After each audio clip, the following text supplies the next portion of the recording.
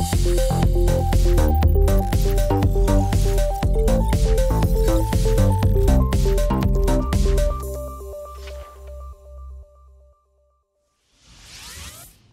and welcome back to Learn Linux TV. In this video, what I'm going to do is talk to you guys about SpinRite. Now, SpinRite might be an unlikely choice for a Linux-related YouTube channel, and it kind of is. But the thing is, this application does have a use case for Linux users. But what exactly is SpinRite? Well, SpinRite is a DOS utility, and its main purpose is to prevent and recover from data loss and hard drive failure, respectively. SpinRite is run from a USB flash drive or CD, so it bypasses the underlying operating system of your computer or server. Once booted, it'll give you a choice of a few different types of scans or levels, and once you run a desired test against a drive, you simply wait for the results. I'll talk more about SpinRite's capabilities as well as its pros and cons later in the video. Now, before we get started though, I just wanted to mention that this video is not sponsored by GRC, the creator of SpinRite.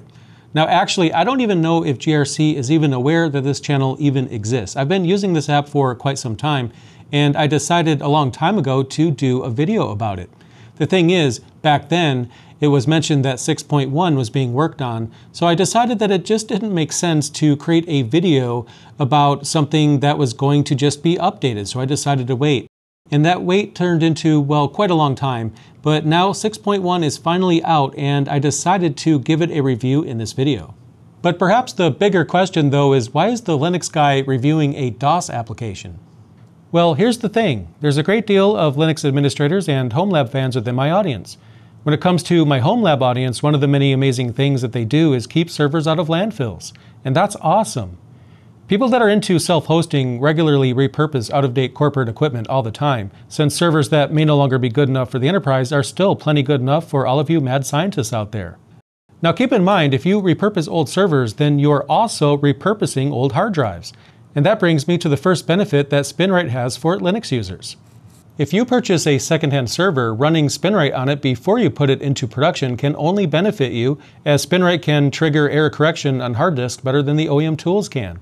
This way, if there's any problematic sectors on any of your hard disks, it's a good idea to have them detected before you put a server into production, not after. Now, for those of you that have had servers in production for a long time, it's a good idea to run SpinRite on those every now and then, maybe every year or so. That's just a personal opinion on my side, but it shouldn't hurt. You might even find that your hardware performs better after doing so.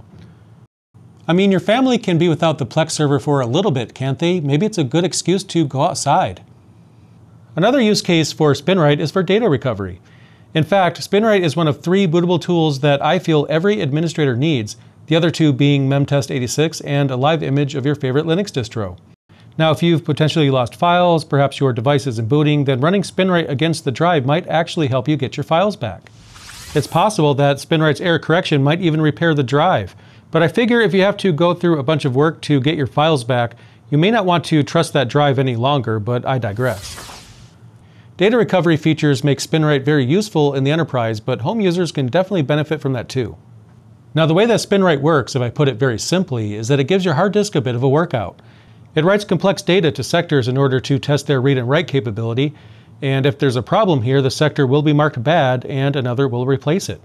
Now, to be fair, so far that's nothing unique. Even the manufacturer's tools can do what I just described, and you can also do the same thing with open source tools, and there's probably a dozen or so other ways I could think of. But the value of SpinRite is that it tries really hard and focuses very intensely on your disk, more intensely than even the manufacturer's tools generally do. Basically, SpinRite has just one job, and it does it very well.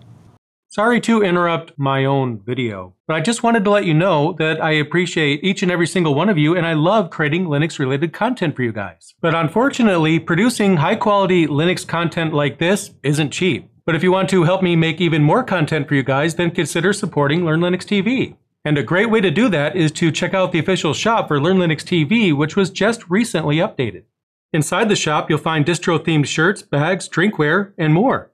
And there's some other surprises there as well. For example, I've just introduced a mousepad that doubles as a Tmux cheat sheet. How cool is that?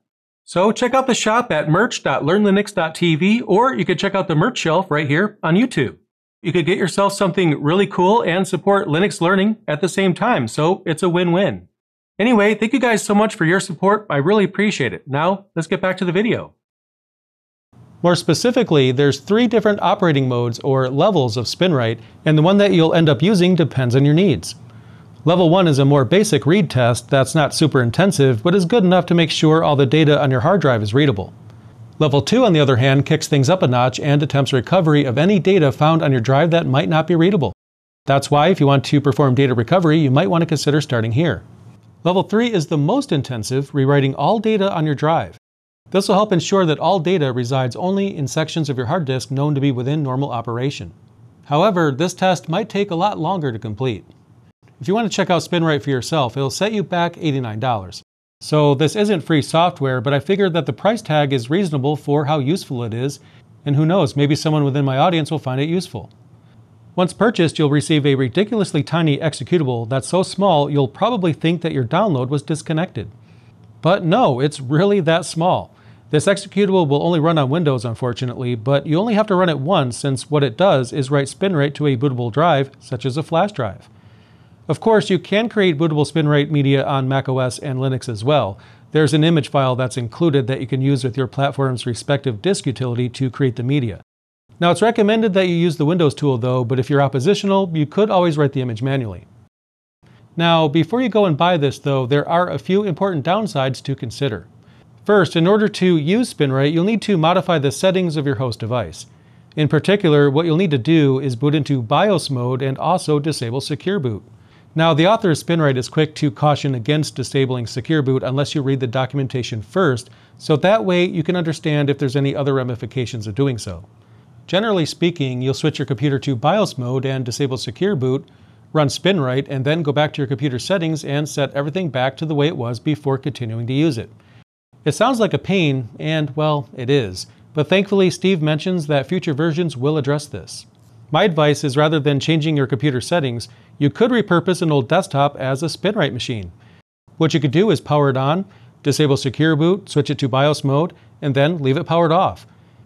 Then what you could do anytime you want to use SpinRite is you could take the drive out of the device and just run it from the SpinRite computer. But that might be overkill for some of you, but who knows? Thankfully though, the biggest downside has been addressed in version 6.1. For the longest time, SpinRite has been very slow, painfully slow. And this is another reason why I was waiting for the latest version to come out before reviewing it. It was so slow that it wasn't uncommon for me to leave a machine running over the weekend, and most of the time a scan would be finished by the time I came back. However, 6.1 has a rewritten engine that is much faster than before, and I could definitely notice the difference. In fact, this is the main selling point of the new version. I received 6.1 as a free upgrade from having purchased the original version a long time back, and I think this speed boost more than makes it worth the wait. Another potential downside when it comes to SpinRite is that purchasing it can be somewhat like an insurance policy that you may or may not find useful. I mean, think of it this way. You don't know ahead of time if you're going to suffer a data recovery issue and have to recover data. You can't really know that ahead of time. So if you purchase SpinRite, you're purchasing something for a problem that you hope you never have. But if you do have that problem, then, well, you hope that it's useful. And whether or not it's useful really depends on the problem that you're trying to solve. SpinRite is not something that's going to fix every hard drive issue. If your computer itself can't even detect the hard drive, then SpinRite won't be able to do that either. So we need to have, reasonable expectations here. But as long as we do that, then SpinRite is really useful. That said, I think SpinRite is worth the purchase. Sure, it's one of those things that you hope you'll never need, and if you do need it, you hope to be glad that you did get it. But aside from that, it's also good for preventative maintenance as well, and it might even give you a performance boost. Now let me know what you think of SpinRite or any other tool that I mentioned on this channel in the description down below. I can't wait to read what you guys have to say. In the meantime though, definitely subscribe to Learn Linux TV for the latest in Linux if you haven't already done that, and I'll see you in the next video.